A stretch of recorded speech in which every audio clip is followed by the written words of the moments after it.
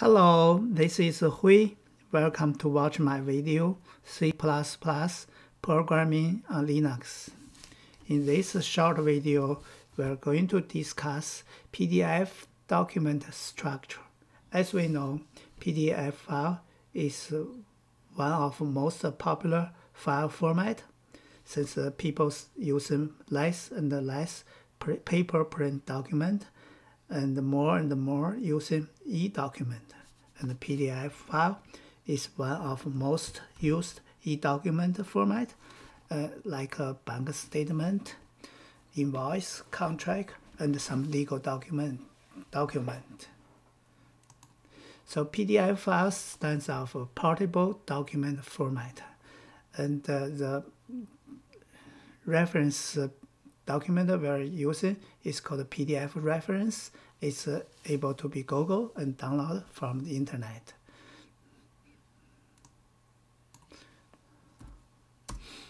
So let's overview. So let's say the PDF, the Adobe Portable Document Format, PDF is a file format for representing document in a manner of independent of application software and hardware and operating system used to create them, and of the output device of which they are to be displayed or printed. So PDF file is used for the display and the printed.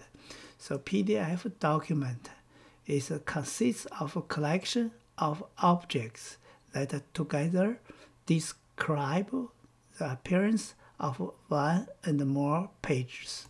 So in this short video, we are going to write a simple C++ program to dump the PDF file. As we know, PDF file is a binary file, and we just dump this convert it to the text file to say what this means. The PDF document consists of collection of objects together to describe appearance of one and more pages. Here on the Linux, we create one simple C++ program we call the PDF dump. What we try to do, we use this called PDF dump. We take two argument, one for the input PDF file and output is text file. And so in order to save the time, we just create a basic structure. So if argument is not 3, we're going to exit this program. We need 2 arguments in this program. And the first argument is the input file. So we open this file as I5 stream. So as in and binary. And if cannot open, we just failed to open reading files, and we open this argument 2 as output file. So we scan the PDF file and write into the output file as text file, so we can see how the object format structure of these PDF files. So after we can able to open in file and out file, and we make a loop. If in file is end of file, in file is not end of file, we make a loop. We continue read file into the in buffer. Okay, in buffer and the size of in buffer. So we create this memory in buffer. Is buffer size. So what is the buffer size? And the buffer size is 1024. We can make more and less. We just make 1024. And out we create another buffer called work buffer, and is the same size as the in buffer. So we make a memory set work buffer as /0, and each time we make a format in buffer memory is /0, and we read from file, use an infile.read method to read into in buffer and size of in buffer. So after we read the file, whatever we do the first is we loop the in buffer. So we make a loop byte by byte for this in buffer. So we make a for I equals 0, I less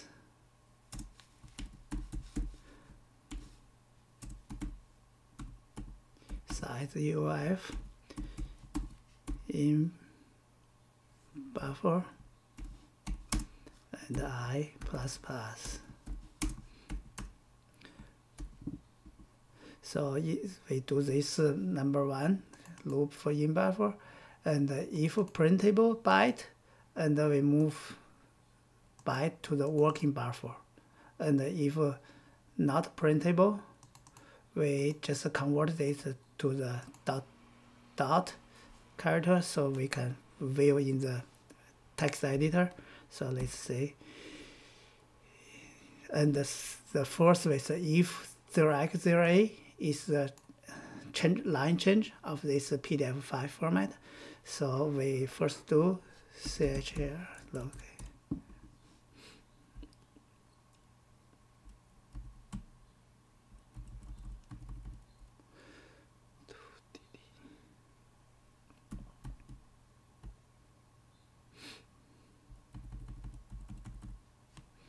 So we create a chair called my chair, and got the in buffer from the in buffer I byte to the chair chair, and we convert it to the integer to using the int convert this. So and then we say if this byte is 0x 0a, means the change line or the work buffer is full, and we write work buffer to the output file. So what we do,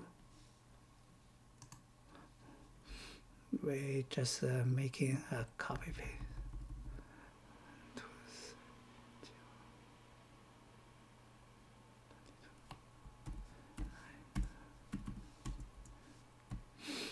We cut, we come here to paste.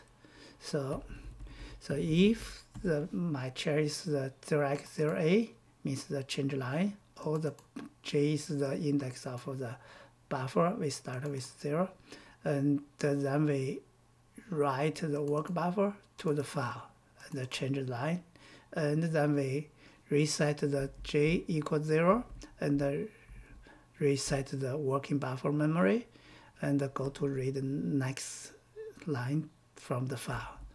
And if not the 0x 0a or the working buffer full, what we do, if it's a printable file, it's a printable byte, which means that my int greater than 32 and less than 127, we just move chair to the working buffer j, and if it is not printable byte, we just move the working buffer j as a dot. Then the j is a working buffer index plus 1, so we make a loop, and then we continue, finish all the parts of the in buffer. We go back to read the next line to the in buffer. So after finish the file, we just close the in file, close the out file, and then we see what's going on. So this is very simple, and let's just save this and make clean, make PDF dump. Okay, so now we have this, we are executable, and we have 2 PDF files, so we just making one file, and this input, and we output, we call the gcc. So let's run this. So this is a text file we generate. Let's see what's going on. So let's say the first line, I say, is the header, which tells what version of this PDF file. This PDF file is 1.4, and after that, second line is just indicated this file is a binary file, and so you can see the third line. This 1.0.obj. This is the object of PDF file. So each PDF file is a collection of object. So start from object 1.0 and to the end object. So this is one object. So each object starts with number of object and the .obj and end with the end object. So you look at the structure of this is the each object. There's the object and the object has a type. So let's say the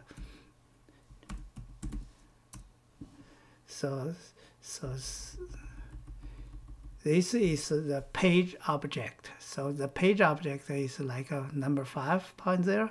So it means this object is the page object, and this page object is usually type is page, and this page object is content, and the content is object 6.0. So object 6.0 is stream. So it's image 6 object, which I have specified in the page object. And the resource is 4.0. 4.0 is the font object. So the font of this page using is the 4.0. This is called the resource in the page.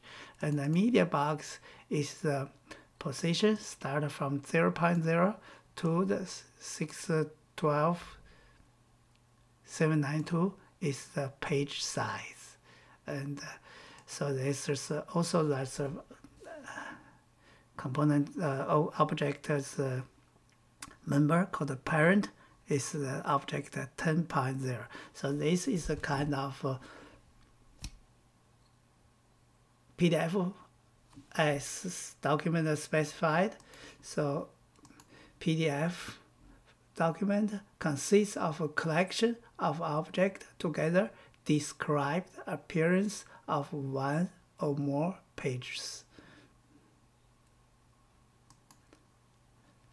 Hello, this is Hui. Thanks to watch my video.